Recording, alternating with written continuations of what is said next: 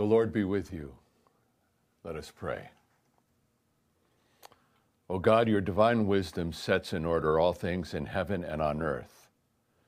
Put away from us all things hurtful and give us those things that are beneficial for us. Through Jesus Christ, your Son, our Lord, who lives and reigns with you in the Holy Spirit, one God, now and forever. Amen. Blessed be the Lord. Thanks be to God. Welcome to another podcast on Hebrews. This is for proper 24B. It's Hebrews 4, 1 to 13, and you could also add verses 14 to 17. Those were passage that we did an exegesis of on Good Friday. So you could go back to that and look at what we said about that there. I'm going to briefly reflect on it here, but I'm going to spend most of my time talking about the first 13 verses, and especially about the Sabbath rest. The gospel lesson from Mark is a continuation of the conclusion of what happens after the rich young man. So those two lessons from last week, Hebrews 3 and Mark 10, and Hebrews 4, and the continuation of that passage from Mark 10, go together quite nicely. I highly encourage you to read John Kleinig's commentary. He always has a wonderful little section, and I just finished reading it before coming over here to record this. This would be on page 221 and following, where he says reception and application, and he talks about the use of this text as proper 24 in Series B, and it's really relationship to the divine service and the Sabbath rest. What I'm going to do is just point out some things here that I think will help you kind of get into the text a little bit, some themes that come through. Moving over to the text now, I think it's very important to see that what we have here is a text that is really focused on the Sabbath rest. And John Kleinig talks this a foretaste of the eternal rest.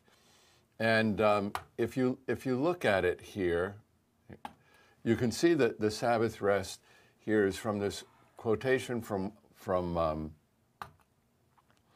Psalm 95, and really you see it's going to be a continuing enter into the rest. Now I put this in purple because it's sort of a place where it says they are not going to enter into the rest, you know.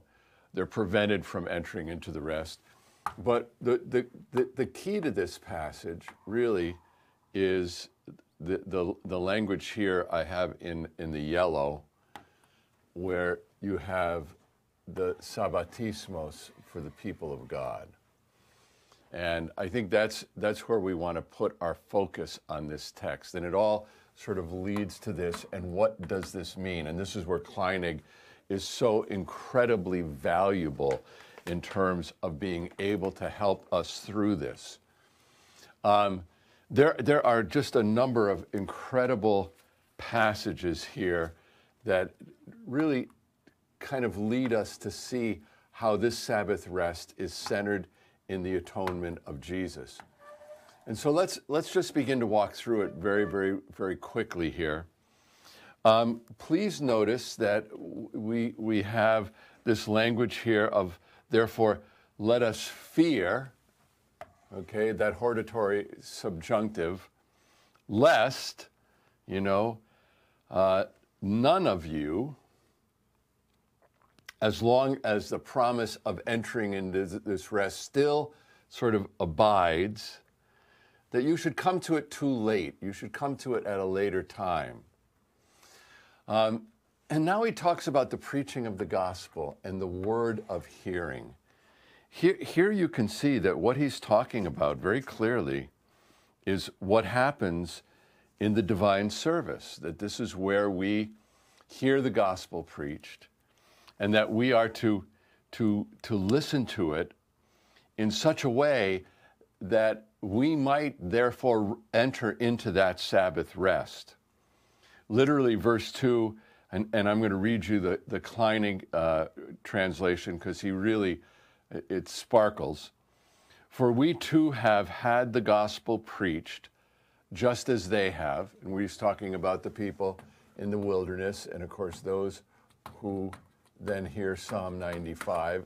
We're all in the same boat of not entering this rest if we don't hear the word of God, hear the gospel. But the word that was heard did not benefit them. Did not benefit them. Why? Since it was not blended with faith for the hearers. Now, here you can see a fundamental principle of the New Testament, and certainly a continuation of the Old, that when the Word of God is preached, we hear it with faith. We hear it in faith. And again, as we've seen all along, the Israelites are the example of what not to be, that we are not to follow in that example. And so he continues here in verse 3, for we believers are entering into the rest, and we are, just as he has said, as I swore in my oath, and this is always hard to translate. Kleinig translates it this way, they shall not enter into my place of rest. He just ignores it, okay? And this is where we're going to see the atonement here at the very end of 3, where it says, even though his works were finished from the foundation of the world. Now, what are those works that he finished? Of course, it is the atonement. The works are the atonement. And you can see the movement here that the good news that is preached is that his works were finished from the foundation of the world. And I think there you can see the movement with faith here grasping that reality as the wonderful movement of what happens when we come together in faith to hear the good news. Now there is a little movement here. I'm going to probably erase this by doing this, but that's okay. That you move here to verse 4 to the creation on the seventh day. And look at what verse 4 says. And this is all part of what went before. So you can see that you're going here from the atonement to now the language of creation, where he says here in verse 4, for he has spoken in a certain place of the seventh day. And God rested on the seventh day from all his works. Now, that's obviously the works of creation. And here, the works from the foundation of the world, I think, is the work of the new creation.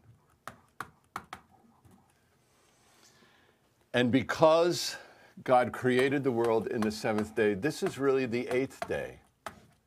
You know, in a sense, if you include in the new creation not just the atonement, but the resurrection, you can see that the Sabbath rest to which we are all going towards, what we yearn for, this foretaste that we have now in our liturgy of this eternal rest, that this all comes to a head in this notion of the Sabbatismos that is set apart for the people of God. And it is interesting here that he concludes this first section with a return to that notion of what it is that happened with Israel. And again in this passage, they shall not enter into my place of rest. Now, isn't that interesting that he comes back to this place? And I think I misspoke myself, that this should be understood as a negative. They shall not enter into my place of rest. And we shall, you know. God rested, and he prepared this place of rest for us, but because of their faithlessness, their unbelief, they shall not enter into that rest. Okay, that's really the first part of this text. The second part of this text starts in verse 6, where he says, since there is left for some to enter it, okay? And I think he's speaking now about the Hebrews, and he's speaking about us. And those who formerly had the good news preached to them, so he's seeing this as being something that was good news. They did not enter it on account of their unbelief. Now, this is one of the reasons why we have this pericope, because you end here with unbelief. So you have unbelief as being the frame between 6 and 11. So you can see how that works. That's why they didn't enter their rest. But then he goes on and he talks about there's been appointed another day, today. You know, as if David was speaking of another time, you know, after a long time. Just as it has been written today, here's Psalm 95 again. If you hear his voice, and you do, there's the hearing, there's your liturgy, do not harden your hearts. And then he uses the language here, Jesus, but it's really a reference to Joshua. Okay? For if Joshua had given them rest, kate pausen, there would not be, how would you translate this? There would not be another day, another time spoken of after these days, other days after these days. Now this is the setup. In other words, here's the Israelites. It talks about the entering into the rest. And if he was able to rest them, then there wouldn't be another one. And of course, the one who comes to give them their rest is Jesus. And then this is where probably the center of this text, verse 9, so then, you know, a sabbatismos, Kleinig translates that a Sabbath celebration is left for the people of God. And I think you have to take this as a now, not yet, sabbatismos. And this is where Kleinig's wonderful little excursus at the end in the context of the lectionary and how to understand this in connection with the divine service. Here you have the liturgy where we have that Sabbath rest. And one of the main reasons we go to the liturgy is to experience that rest, to have that rest in ourselves from being in the presence of God. And of course, the not yet, of course, points to the parousia, where we will come, you know, into the full Sabbath rest that God has prepared for the people of God. So there is sort of a climax here by coming to the Sabbath rest. And then you can see 10 and 11 sort of continues this theme here that we have of the Sabbath rest, where he says, let me bring that down a little bit so we can get all of that. Whoops, wrong way. Got a little break in the page there. Good, that should do it. You can see here in this second really part here, 10 and 11, I shouldn't call it a second part. Look at what it says. For whoever enters his place of rest himself also rests from his own works like God rested from his. Now, this notion of resting from one's own works is a really curious thing, and I commend Kleinig to you on this. He's very good on this. God resting from his work, obviously, is the work of atonement. And I think the way in which, in a sense, we rest from our works in the way God rests from his works is by resting in God, by resting in the sabbatismos that he has prepared for the people of God. And so that's why the author in verse 11 ends with an exhortation. And I think this is part of the previous thing. Kleinig puts a break here, and maybe, here after 10. But I think this continues because of the language of unfaithfulness. Let us therefore be eager, spudasomen, let us be eager to enter into that final rest, so that no one may fall by the same example of unfaithfulness. And the reason why I think, you can see that our works to enter that rest is how do we eagerly enter into that rest? By resting in him every 8th day, every Sunday at the supper. I mean, that should be why our people go to the supper, to find rest, to come home and be with God. One of the reasons why we can do that is because of the next section here. And I am going to include just 14 in here because I want you to see that the Word of God here is, in fact, this high priest, Jesus, the Son of God. I think there's a nice little frame right there. And obviously, the Word and the Word here, the Word of God. And here, he's describing the character of the Word. And you know this passage so well. It's living, effective, sharper than a two-edged knife, penetrating even to the division of soul and spirit, the joints as well as the marrow, able to judge the fantasies and intentions of the heart. And no creature is invisible in his sight, but all things are naked and helpless to the eyes of him who is our Word. To him who is our Word. Now, this is a Christological section. This is talking about Christ as the viva vox Jesu, as the living, effective Word that is like the sword that pierces Mary's soul from Luke chapter 2. The sword that pierces Mary as the personification of Israel. And here it is, a sharp knife, sharp sword, I guess you could call it, in the two different places in Luke and here in Hebrews. One of the reasons why some people think Luke had a hand in Hebrews. And the reason why this word here is effective is because he is the great high priest. Now, Van Oya puts this as the conclusion in what he calls the inclusion of this section. And I'm very, very much attracted to that.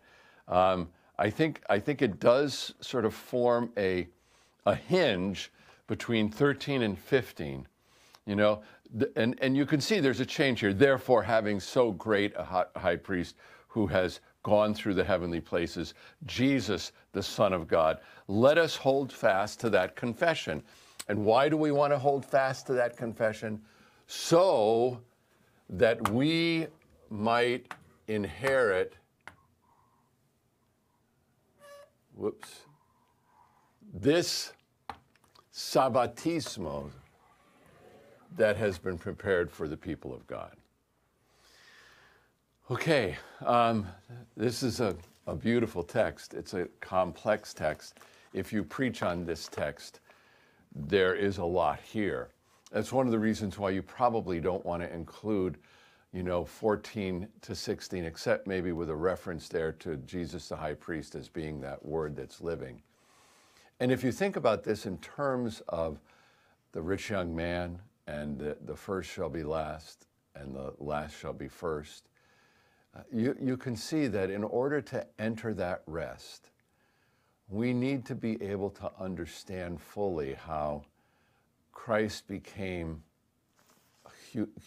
humiliated, humble on behalf of us, and that what it is that gives us access to that Sabbath rest for the people of God is hearing and believing that word of proclamation, that the works that were set from the foundation of the world to redeem the world, to recreate it and make it new, that comes from that living voice of Jesus, that living Word that really does penetrate the very essence of us and prepares us to spend an eternal rest with the Holy Trinity, Father, Son, and Holy Spirit.